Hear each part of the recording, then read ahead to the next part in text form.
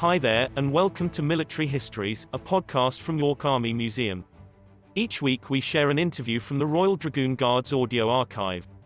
Throughout May and June we will be sharing interviews with World War II veterans. You can find more details about the Royal Dragoon Guards Oral History project in the show notes.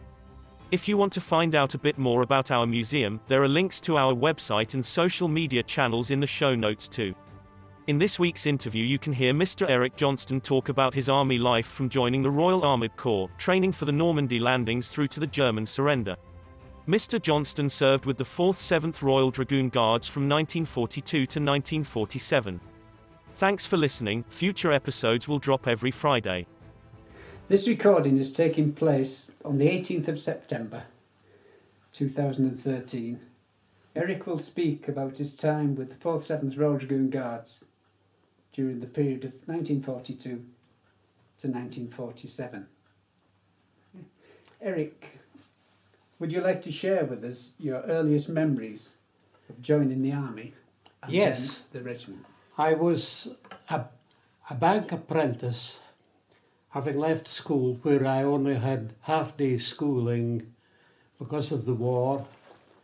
I slipped out of the bank at lunchtime one day and went to the recruiting office, where I was the only other person present was the Colonel L.J. Cripps, who I found out later was believed to be a relative of Sir Stafford Cripps, future Chancellor of the Exchequer.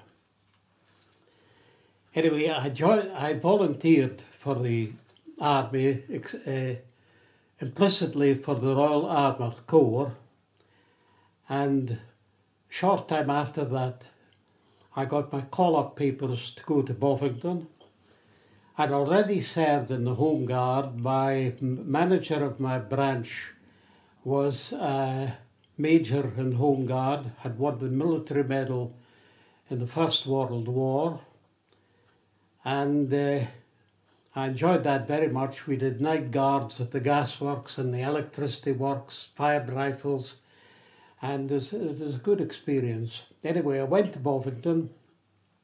Never been south of Edinburgh in my life before. Found it very exciting, going down to England, and was in the 58th Training Regiment, where several distinguished 4th 7th Royal Dragoon Guard people served, including General Sir Robert Ford, who was a contemporary of mine, and Jim Brackenridge, who's a trooper and then a sergeant with me in the army, and became a regimental sergeant major of the regiment post-war. After 6 months training, we were sent to Field Regiment. We were given a choice of several regiments, and one of my pals came from Keighley, told me about the 4th 7th Royal Dragoon Guards, and about 15 of us went there. We were off the train. Regimental Sergeant Major divided us up into different squadrons. A fateful moment of time would show, and then we continued our training. I may say we got a very good, thorough training, lasted 6 months at Bovington, and I thoroughly enjoyed it. What I liked about the army, I was never outstanding, but I was never the worst, so I survived all right. Enjoyed army life very much, and went to the regiment at Keighley. We were trained and went to Heaveningham and then Fort George. But while we were in Keighley, we were told to go to a meeting at the local cinema where Major General Hobart was to speak to us. He told us that as a regiment we were going to be in the forefront of the invasion of Europe, and we would have amphibious tanks. This turned out to be the DD tank, in which we were trained.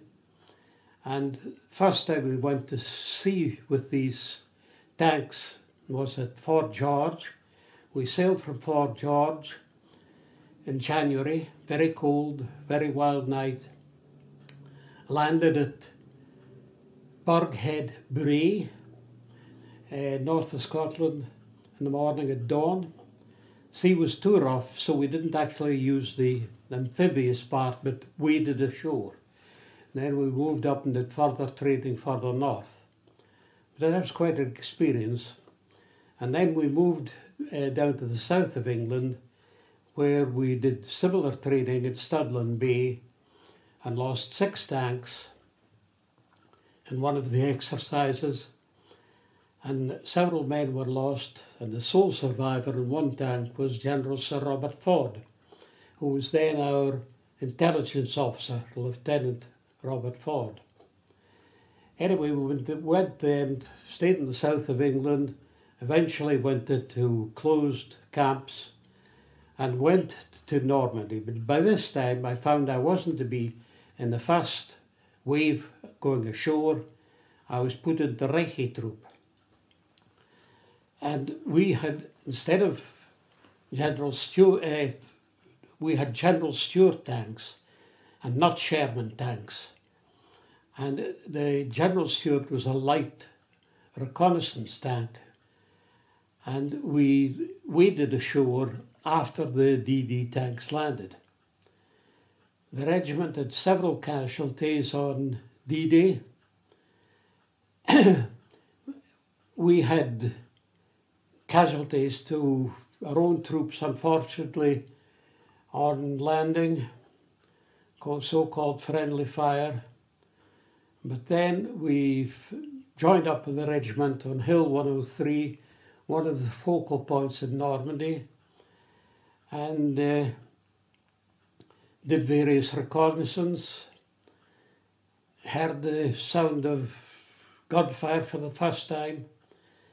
And my own experience was we were sent in a recce to Tilly-sur-Seul, not very far inland. Were knocked out, I think, by a bazooka and bailed out. I sent a signal to the C Squadron leader, Major Bell. Went to look for our second tank with us.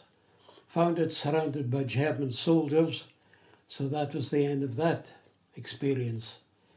And then we were sent to Bayeux, got a new tank next day, and then carried on with the very bitter fighting that went on in Normandy.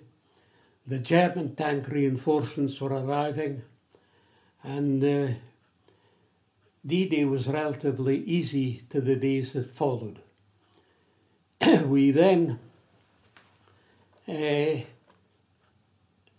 taken out of the line for a while, and then we were back in the line when the regiment had a famous occasion at the village of Langevre, where 5 German Panther tanks were knocked out with 5 shots fired by my Scottish friend Ian McDougall, with Sergeant Harris as his commander. That was... On that particular occasion, there's an oil painting in the officers' mess by a painter called Shepherd, yes. That's right. Now, the interesting thing is there's photographs in the Imperial War Museum of the 2 of the Panther tanks lying at the side of the road beyond Langevre. They were actually bulldozed into the side of the road because the action took place on the 14th of June, but the photographs weren't taken until the 20th of June. But Shepherd in his painting got them in the right position on the road. Now, only one of our tanks was knocked out that day. Also a photograph in the Imperial War Museum. And Corporal Johnson was killed. But the Durham Light Infantry casualties were very severe. I think about 200 lost, missing and wounded. And this was a pattern throughout Normandy, that the majority of the casualties were in the infantry. And we certainly had a heavy casualties too, but nothing like the infantry. Fairly straightforward actions then. We took part in Operation Epsom, where many tanks were lost. We didn't take part in Operation, what was the name again? Also named after a well-known racecourse. It'll come back to me later. Newmarket? Pardon? Newmarket? No, it wasn't Newmarket. It doesn't really matter. But it was the fighting was very hard at that time, and casualties were very high. And then later on, we were told we were going to be spoken to that by 30 Corps Commander, a General Horrocks. Now, General Horrocks had been taken over from the previous Corps Commander who had been dismissed. And he told us, we gathered round him, I remember, in the open air, and he told us in a few days we would be sailing through France.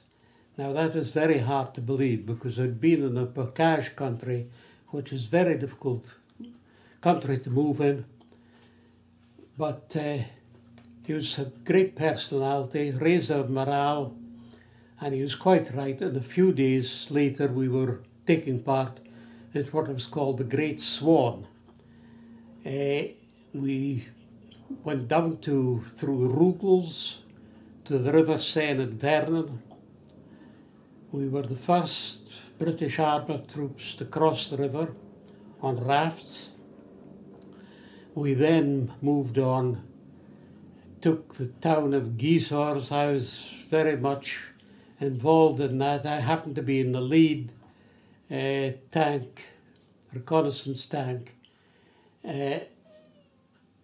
Major Ian Gill spoke to us before we left off and said we ought to make a cavalry charge, as he put it with a smile, on Gisors, and we had to find out the strength of the enemy in Gisors.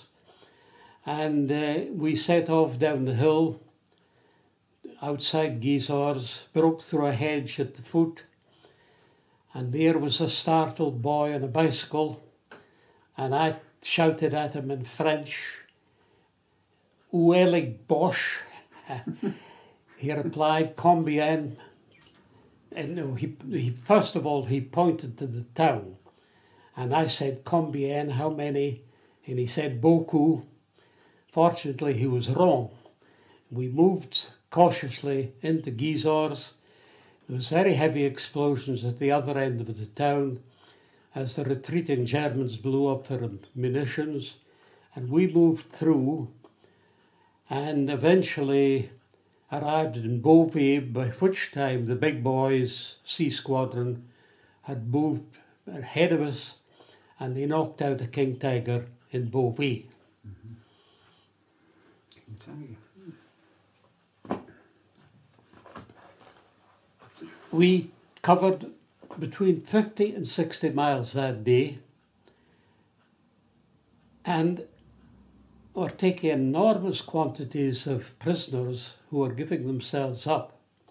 Unfortunately, the Maquis were active there, so we very gladly handed over the prisoners to them.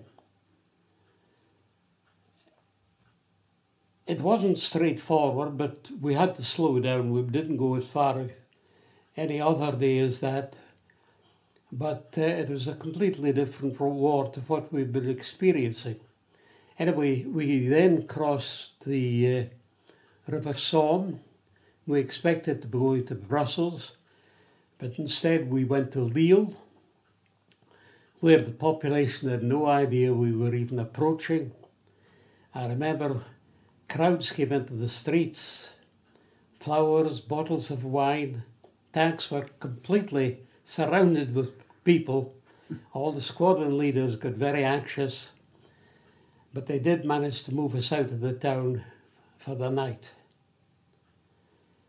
We then moved on gradually to Belgium, Burg Leopold. I remember we were in army barracks in Burg Leopold, which was quite a treat, showers.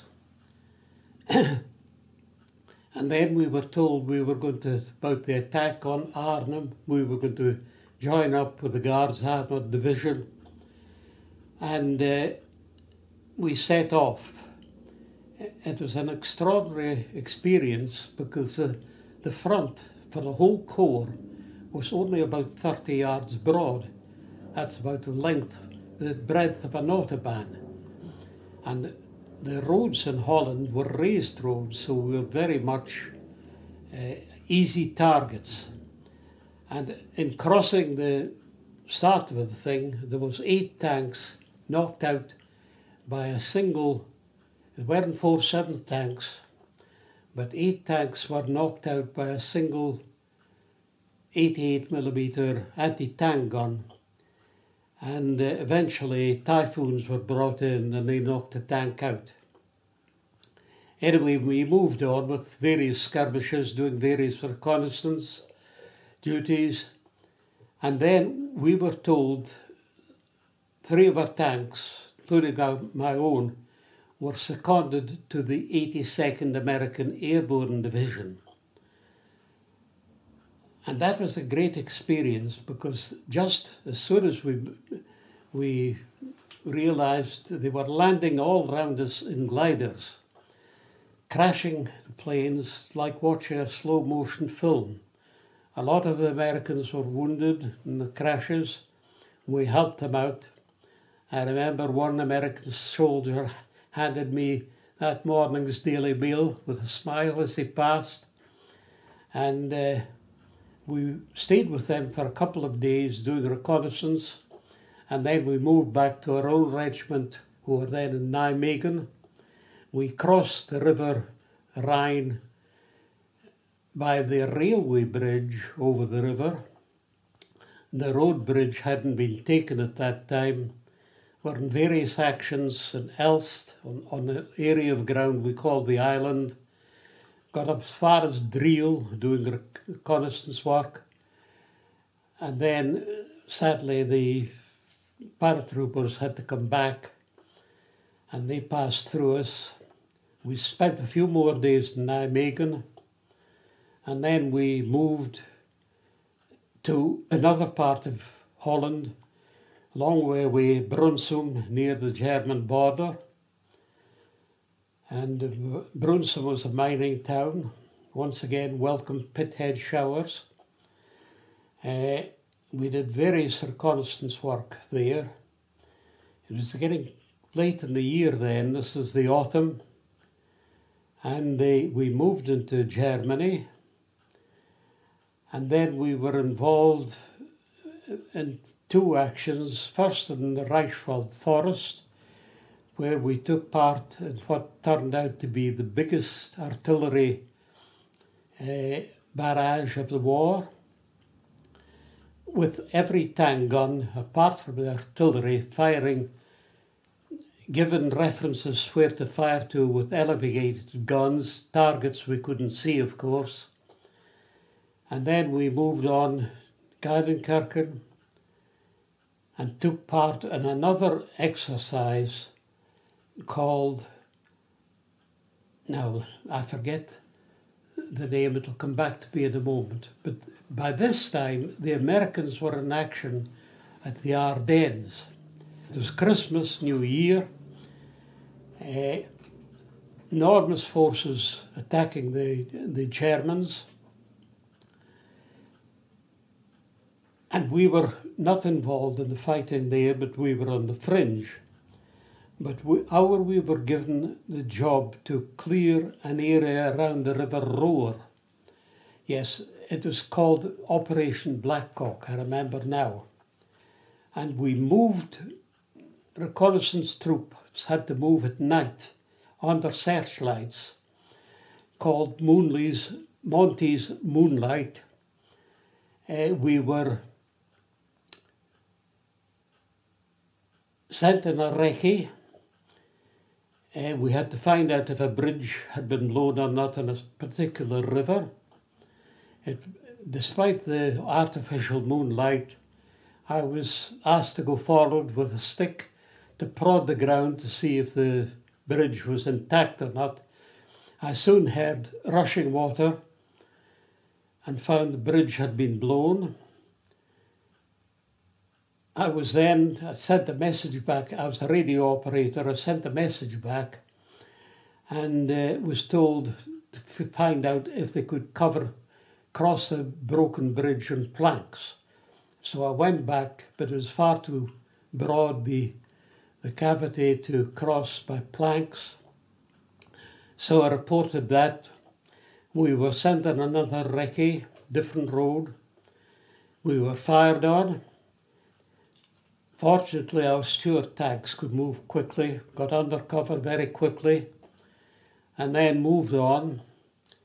And then we hit a teller mine, probably 2 teller mines, one on top of the other. I was co-driver, wireless operator, crew of 4, and I sat side by side with the driver. Poor Bill Elms had both his legs blown off, was clearly dying, but I managed to give him morphia to ease his dying. Sent a message back to the troop commander. He sent another tank up to us to rescue us. It came up alongside. We climbed up on the survivors, the 3 of us, climbed on to the tank engine. They moved off, blew up again. Co-driver, wireless operator, Mick, was injured on this occasion, fortunately not fatally.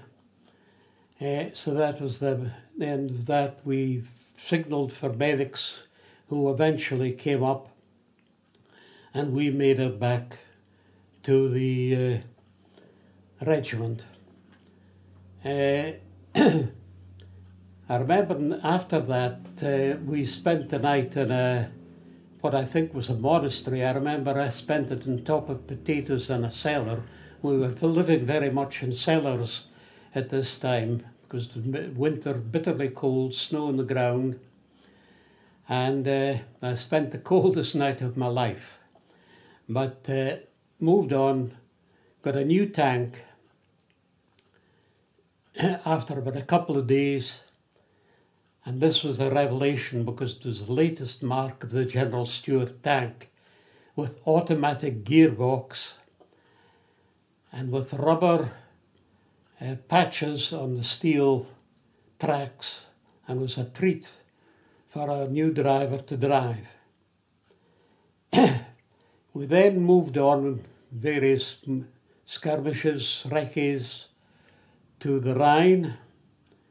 I remember Churchill came over to watch the crossing of the Rhine, where they used a lot of paratroops, but the resistance was very weak then. The Rhine is a vast river.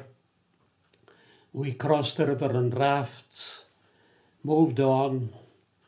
There was some fighting, and some of our echelon troops were taken prisoner there because they had unfortunately got mixed up with a gang of German paratroopers.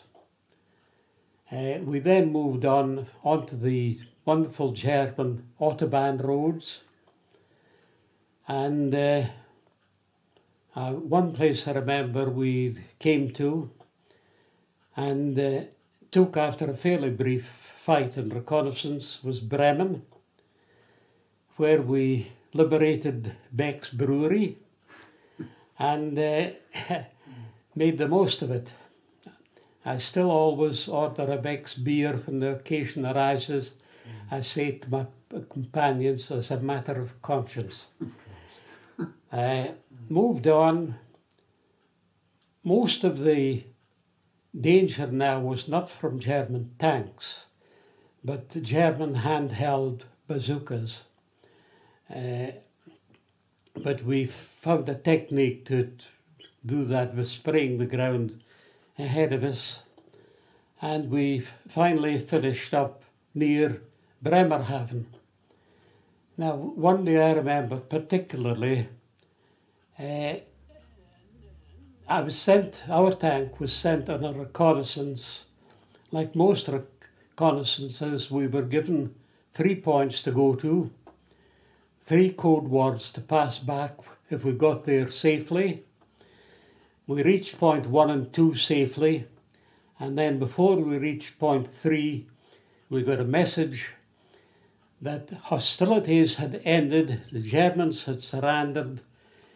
We hadn't to go any further forward, and hostilities would cease at 8 a.m. the next day. So we went back, rejoined the regiment, and next day we moved through sullen German troops who were still armed, but not hostile, and went into Bremerhaven, or a village near Bremerhaven. I remember Ochtrup it was called. And that was the end of the war. Church service next day, which was a very moving experience.